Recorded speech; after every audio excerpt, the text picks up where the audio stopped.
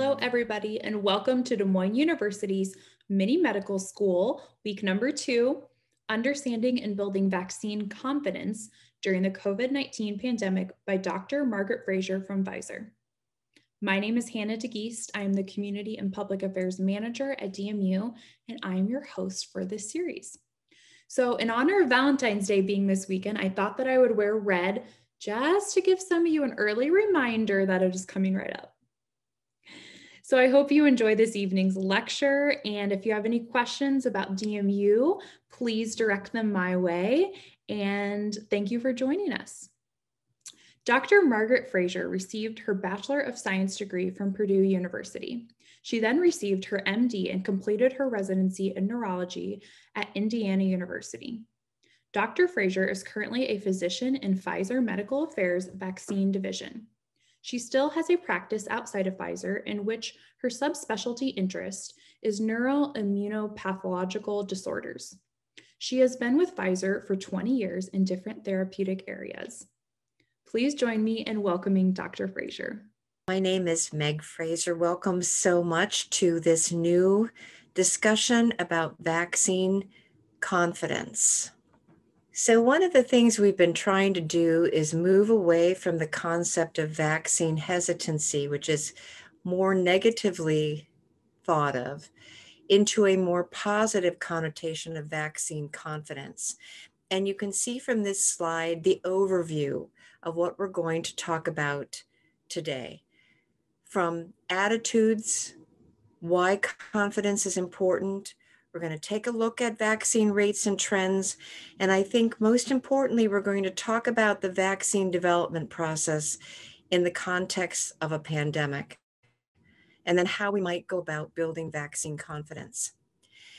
So I think this slide is a very important slide. And this WHO 10 Threats to Global Health predates the pandemic. And I think that's an important concept to consider. You'll see that vaccine hesitancy was ranked in the top 10 at number 8, even before the pandemic reared its ugly head. I think that there is a number of misperceptions about what herd immunity means and doesn't mean, and we'll be visiting that in several slides going forward. I want to take a look at the diseases on this slide.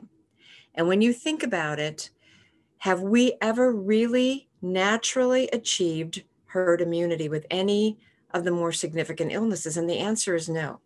So if you think about smallpox and diphtheria, pertussis, tetanus, polio, measles, mumps, rubella, we know that those caused significant morbidity and mortality.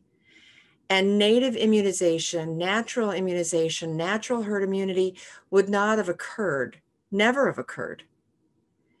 And we know that the only way we have achieved herd immunity is through vaccination. And I'm going to be talking about measles as an example in a little bit. So what is herd immunity?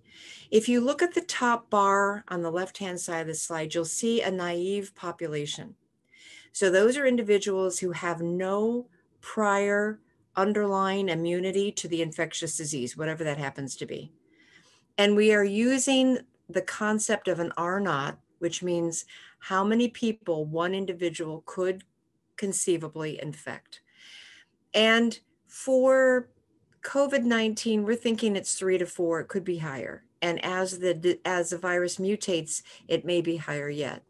But anyway, if you look at the 3 to 4, R0 of 3 to 4, you can see that very quickly a naive population will become infected.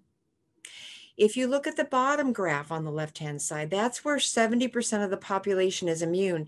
That one infected person has a much more difficult road to achieve infecting others. And that's what we're shooting for. We're shooting for unsuccessful transmission of that one infected individual. So if you look at graph A looks at the R0 on the x-axis, which is your measure of infectivity. So the farther right you go, the more infectious the disease might be. And then on the y-axis, you have the herd immunity threshold, which means that the more infectious the disease, the higher the herd immunity needs to be to prevent transmission.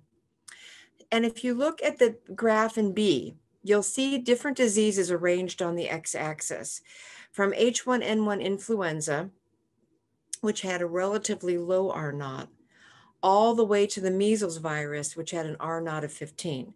Measles is very, very infectious. So for every one person that's infected, they can infect 15 other people if they have not been immunized.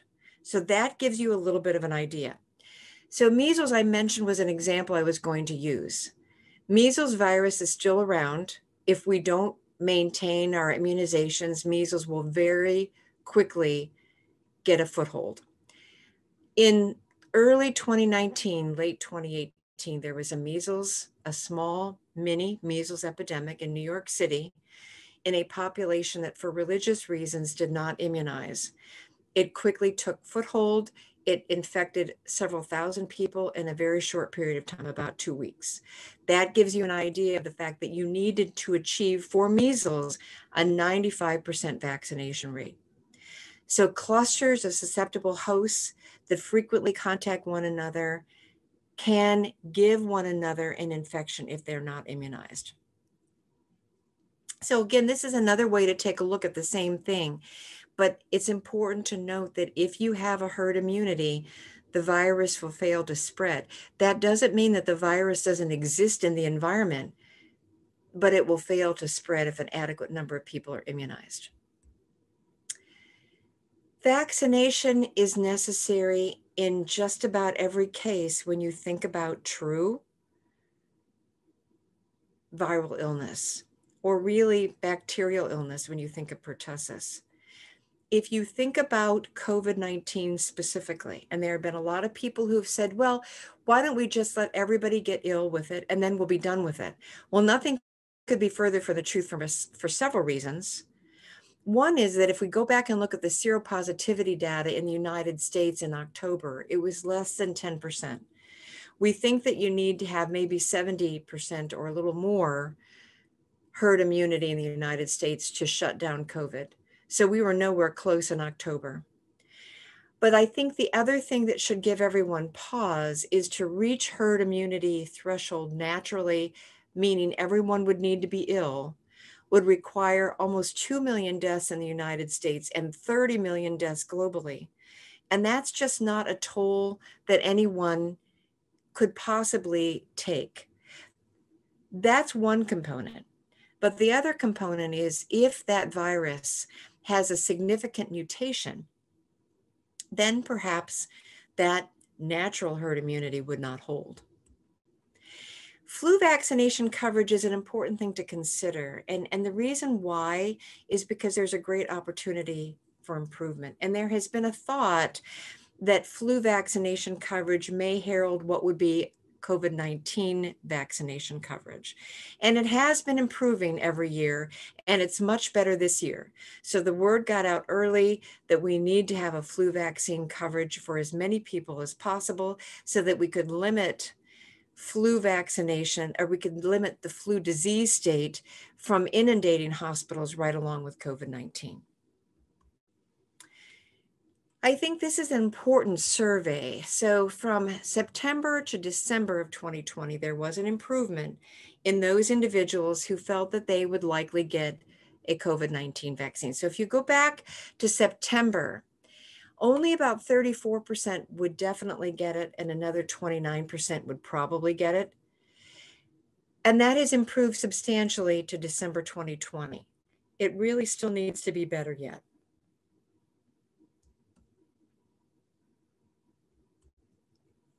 There are some key determinants of confidence in vaccines. There are a number of them, with trust probably being the most significant. Attitudes and beliefs are a small group of individuals. Healthcare provider confidence is very, very important, and the ability to communicate about vaccines. And finally, the information environment. So we're going to talk a little bit about that, but many people are getting their information horizontally rather than vertically, and sometimes that horizontal information environment can lead to misinformation. Attitudes are really a continuum when it comes to vaccination. There are the pure rejectors, which are a relatively small group, somewhere under 10%. There are the true acceptors who accept without any question. And then there are a lot of people who are in the middle who are willing to listen about vaccines. There are late vaccinators who are primarily parents who are concerned that perhaps their children are getting an overload of vaccine at once.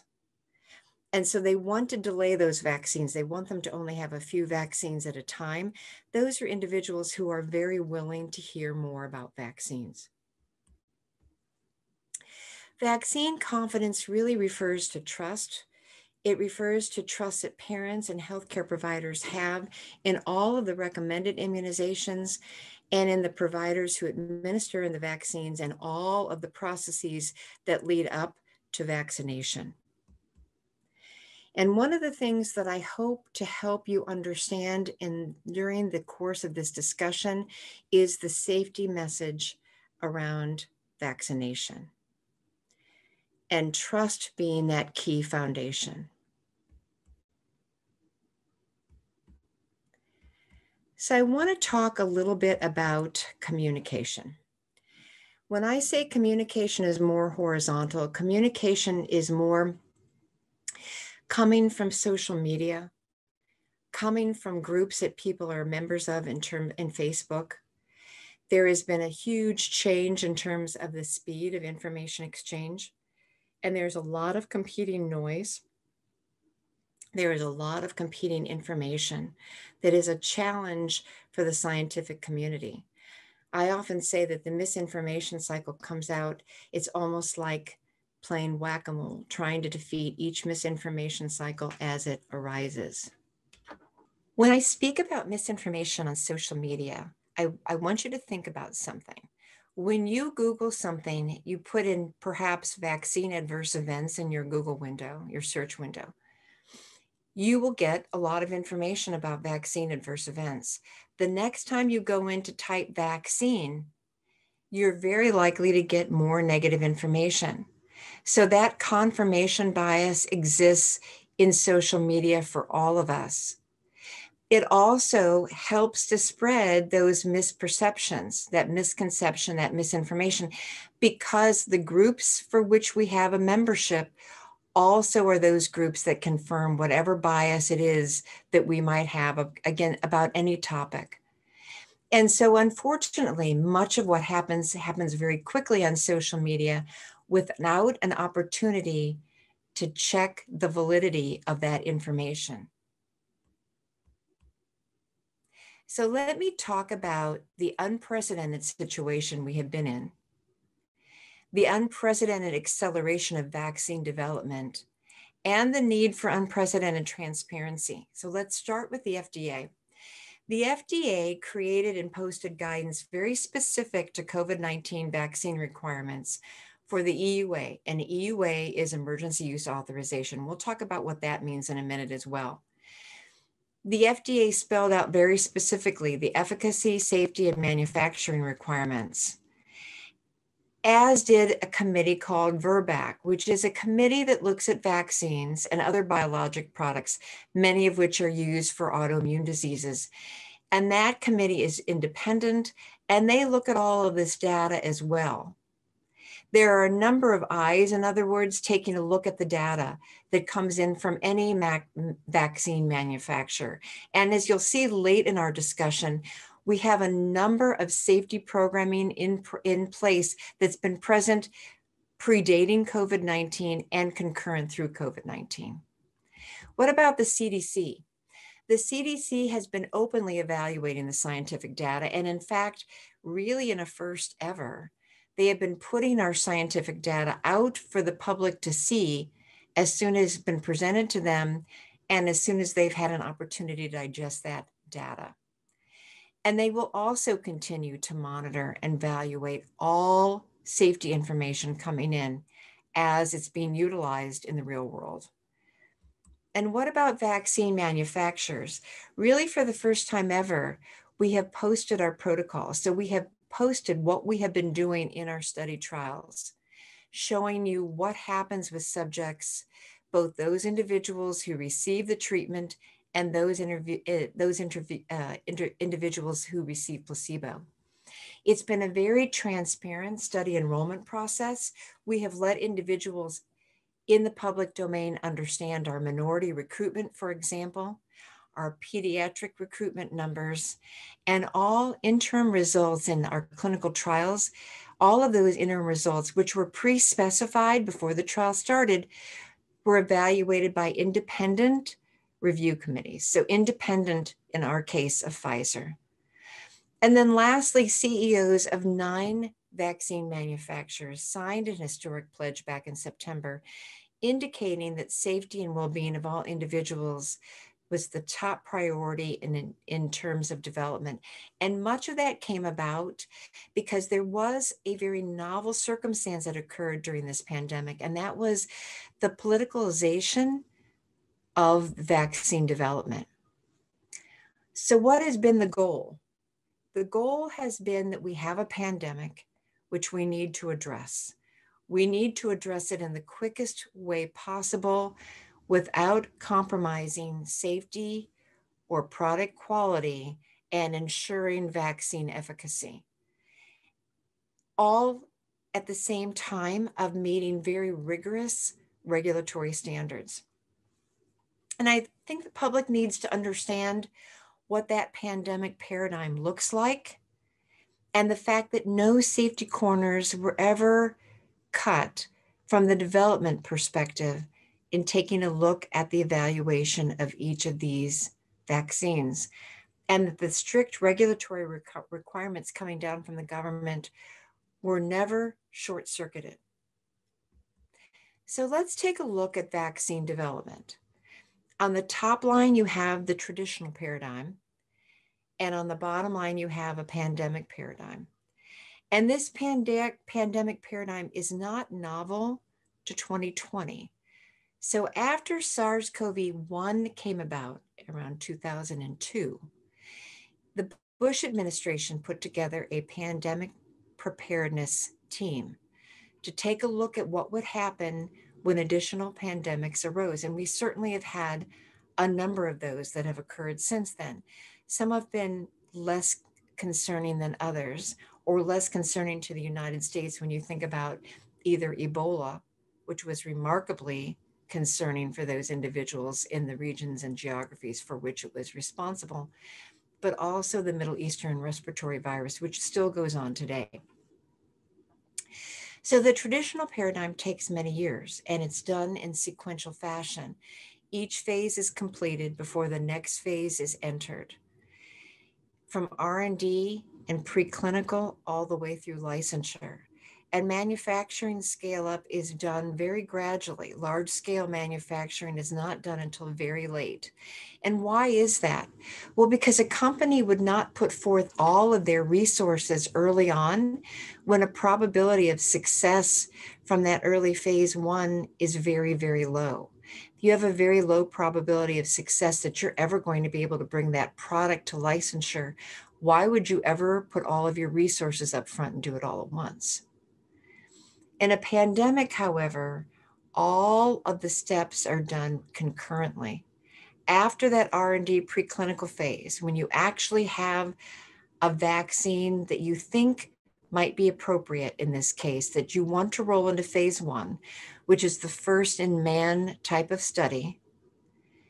In this case, we did phase 1 very quickly, phase 2 and 3 concurrently. And you can see that large scale manufacturing started very, very early in phase 2 and early phase 3. And phase 3 for our vaccine began on July 27th. And currently we're under an emergency use authorization. We do not have full licensure that yet. That would come after a biologic license application occurs. So there are a number of key considerations, and we're going to talk about each of these blocks here in this slide. So what is an emergency use authorization? It can be utilized and declared when there is a public health emergency. It allows for unapproved medical products to be used in this emergency situation when there are no other alternatives. So there are no available approved adequate alternatives. It's all about benefit risk.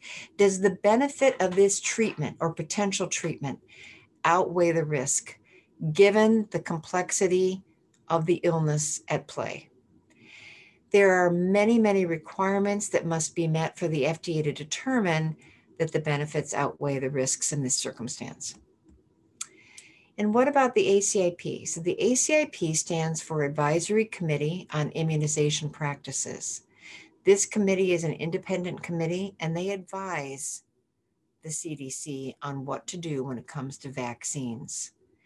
They have been meeting, and they are the ones who met in early December to finally create the recommendations for the COVID-19 vaccinations. What about prioritization and distribution? There is a lot of discussion about that in the public domain. I think we have all recognized that. When you have a limited supply, which we do at present, then there's going to be an advocacy that some groups be recommended to get the vaccine first before others, and that it be a tiered approach. And that tiered approach was decided upon through a number of different groups: Health and Human Services, the CDC, ACIP, and the Department of Defense from a distribution perspective. In addition, the FDA and the CDC reached out to the state departments of health and said, we want to know what you would like to do in each state, recognizing that each state would have different requests and different needs for numbers of vaccines and where those vaccines should be distributed. And in terms of safety surveillance, that surveillance of safety is a top priority in the United States and globally. And there are a number of vaccine monitoring systems that are have been in place for all vaccines and will continue for COVID-19 with additional ones added. There are a number of partners working on safety and surveillance. And what about licensure? Full licensure occurs after all regulatory commitments have been met, and that's an ongoing process. So, for example, the subjects in our studies are being followed for 2 years from the time that they entered the study. So that 2 years worth of data will be presented to the FDA in real time. So there have been a number of considerations that the ACIP, the Advisory Committee on Immunization Practices, has considered for allocation of the vaccine. So there's the science. Where is the disease burden? What types of individuals does this disease affect more than others? And then again, balance the benefit and harm of the vaccine. Then the values of the target group and the feasibility of distributing the vaccine to that target group. And finally, the ethics. So how do you promote justice? How do you mitigate health inequities? And we know that health inequities are very, very important, particularly in this disease. We know that communities of color, for example, have a worse outcome when it comes to COVID-19, in part due to their socioeconomic status and in part due to other features native to communities of color. And how do we promote transparency so that we can improve individuals' confidence? So we're going to talk about each phase just very briefly to give you an idea of what has gone into the tiering process for vaccine allocation. So again, in phase 1A, you have healthcare personnel, frontline healthcare workers primarily, but those who provide medical services in general. And the reason why they were first is because we need them to be able to continue working in the face of a continuous pandemic where people are still ill. And then long-term care facility, both the residents and those individuals who work within long-term care. Unfortunately, that's been a bit slower from a long-term care facility perspective than we had hoped. Phase 1B, and I should make a comment here that every state is a little bit different than the others. in terms of how they are following this guidance. The state departments of health are determining what each individual state should be doing. So phase 1B, persons 75 years and older, as well as all of those who are frontline essential workers who cannot necessarily social distance or work from home. So these are individuals who cannot safely sequester themselves. They have to be out there in the public. We need to have them vaccinated. And then phase 1C, those individuals over age 65, or those individuals in Pfizer's case, age 16, in Moderna's case, age 18 to 64, who have high risk medical conditions. And those are many, many people in the United States. And then all the other essential workers that you can see there, individuals who are involved in food service and transportation, people who are involved in public safety. So emergency use authorization will have been determined after certain characteristics have been met.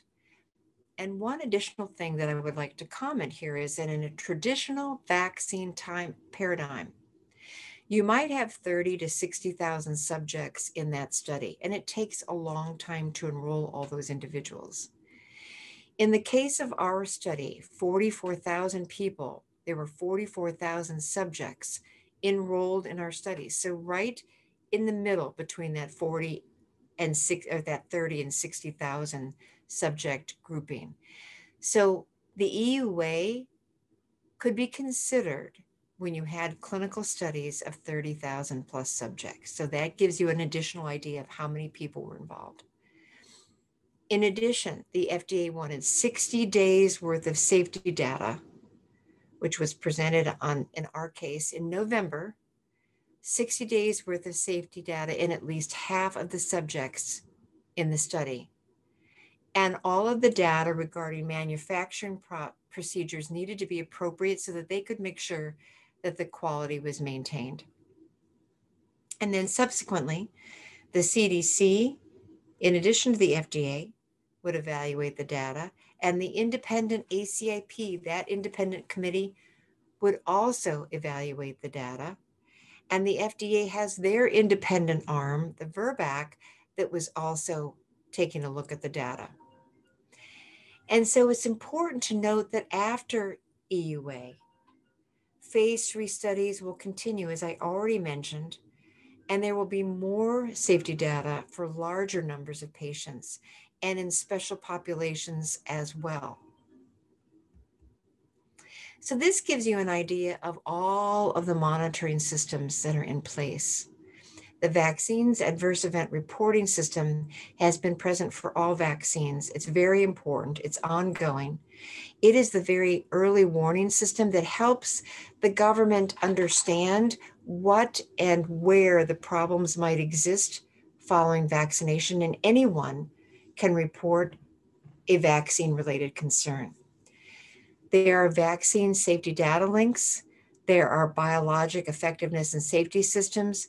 There is the Centers for Medicaid and Medicare Services data monitoring system. There is the FDA Sentinel initiative, which pertains really to all medications, not just vaccines, but they will take a look systemically at the electronic health record. They will query certain items around certain medications or certain disease states, and they will take a look at any potential adverse events that might be clustering around a disease state.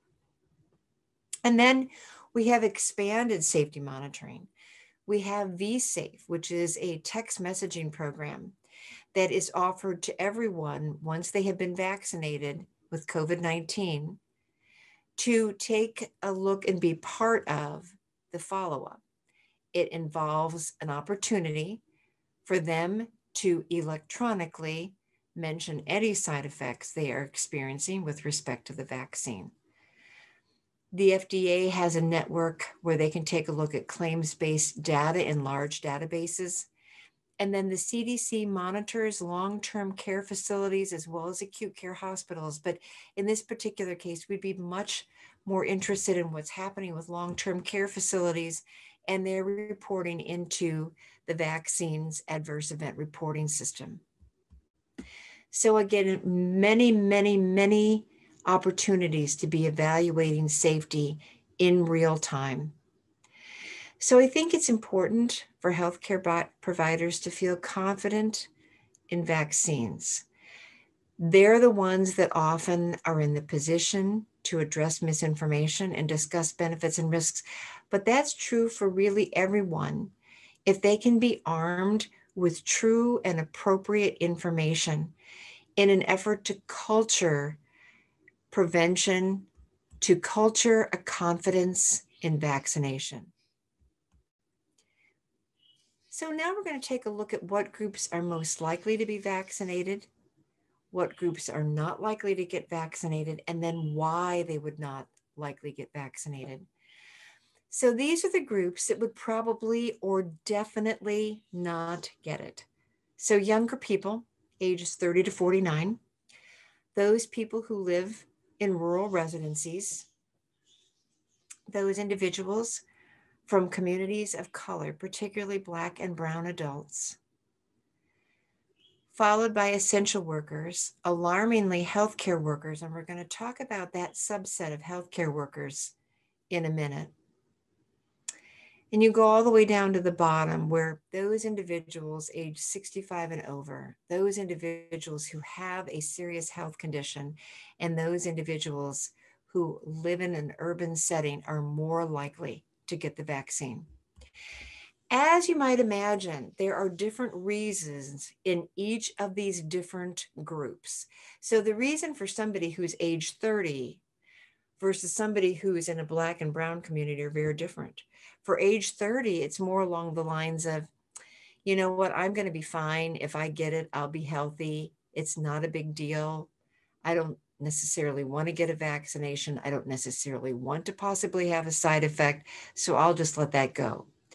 Versus an individual in a Black and brown community who may have distrust of the healthcare community, the healthcare system, the vaccination process, how vaccinations come to be developed. Because of what happened during the course of 2020, there are a number of people who are not comfortable with the government being involved at all. There are people who are not confident with vaccine manufacturers.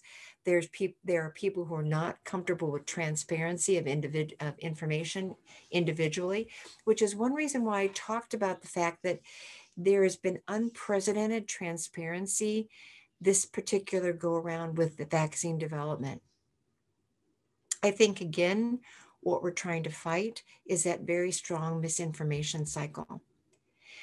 I think this slide in particular should give everyone pause, even those 30-year-olds who don't feel that they need to be vaccinated. So you can see that each age group is being compared to individuals 18 to 29. 18 to 29 who are classically called the super spreaders. Those are the individuals who are often asymptomatic, who go to parties, who don't wear masks, and then bring that home to their communities. But you can see what happens to hospitalization and death rates as you get older, and it's not a trivial increase. So even for those individuals in that 30 to 39-year group, the death rate is 4 times higher versus their younger friends, so 18 to 29. And if you jump to the 50-year-old, that rate of death is 30 times higher. Again, not a trivial comparison. And of course, as you go up further, that death rate goes up much higher. So I think this slide should get everyone pause when they contemplate the idea of vaccine immunization, and they contemplate what we talked about early in the presentation about herd immunity and how we do not achieve herd immunity naturally in many, if any, infectious diseases. So let's take a look at age-adjusted hospitalizations, and we're basing that on ethnic groups. I think the other thing that is important about this slide, that if you look at communities of color compared with those white persons in the same age group, their risk of hospitalization is dramatically higher. Highest among those of American Indian or Alaskan Native background, followed by those individuals who are Black and brown, and finally the Latinx population. There are a number of best practices. I think one of the most important, though, is to be transparent and honest. Stick to very, very specific key messaging and try your best not to continue to discuss the anti-vaccine arguments. This is a summary slide, but I'm going to go back and talk about some additional comments in a minute. But I hope that I have achieved an element of improvement in vaccine confidence, especially for COVID-19 vaccine. We know that COVID-19 vaccine confidence is important. We also know that since the pandemic began and the lockdowns started occurring in March, that we are behind in immunizations in general in this country, particularly in the pediatric population. And that is something that's very, very important. I'm going to hold this slide for just a minute. These are a number of selected resources so that if you have additional questions, you can go and take a look at them. I would point you toward the Immunization Action Coalition. They have wonderful materials that you can download and print, or you can even send for and will receive for free that are geared toward patients, they're geared toward healthcare providers, they're geared toward the community at large. Wonderful information. The CDC Vaccinate with Confidence is also geared toward the community at large. And the American Academy of Pediatrics has some wonderful information geared more for parents and patients. The Pandemic Resources is the FDA government's website, and I would have you take a look at that as well. So I mentioned that I wanted to kind of finish with some discussions about the healthcare provider community specifically. So I showed you that they showed you that one slide that talked about people who might not or would not get the vaccine. And it was a bit startling to take a look at the percentage of individuals in the healthcare community who would not potentially get a vaccination. So if you look back at, actually, there was another survey done in the September timeframe. There was a survey done in the October timeframe. But before a lot of the vaccine efficacy data came out and before the safety data came out, when they interviewed the nursing population in September, 47% in September of nurses would not get vaccinated, according to a national survey.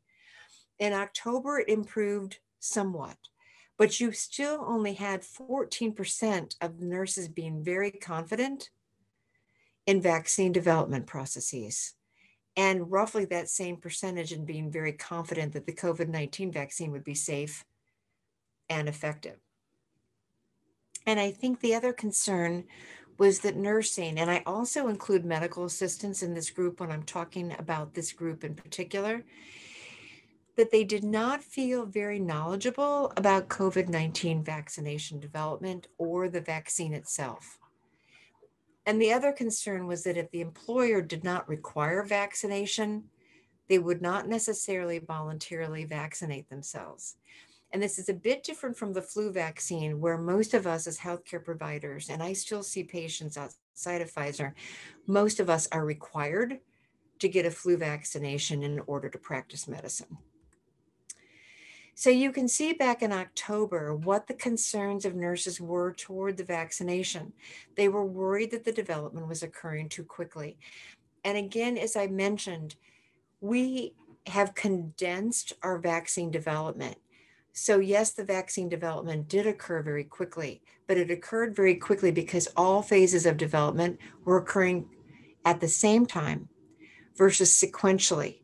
So no corners were cut, no steps were skipped, all phases were approached, and adequate numbers of subjects were analyzed and we had good 2-month safety data. And some people may ask, why was the FDA interested in 2 months worth of safety data?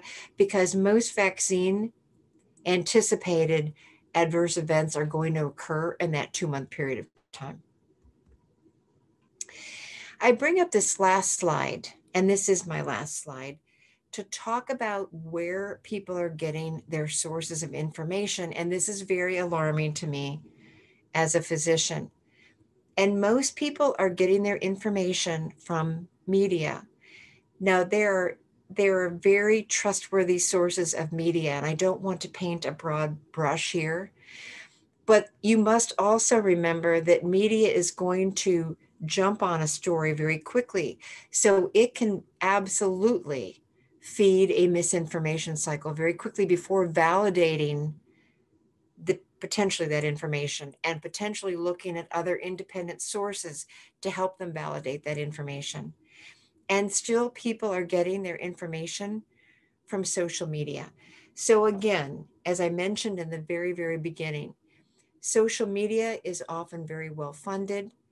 Their information looks very credible because sometimes they can have a scientific person or somebody who used to be in the scientific community as their spokesperson.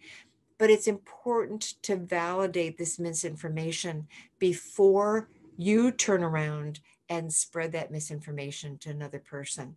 And again, finally, remember that you may make your recommendations based on your own confidence, and your confidence may come from your biases. And when we do Google searches, we confirm our own biases. So again, that's my final message. And hopefully you learned a little bit about what pandemic vaccine development looked like in 2020. Thank you so much. Thank you, Dr. Frazer.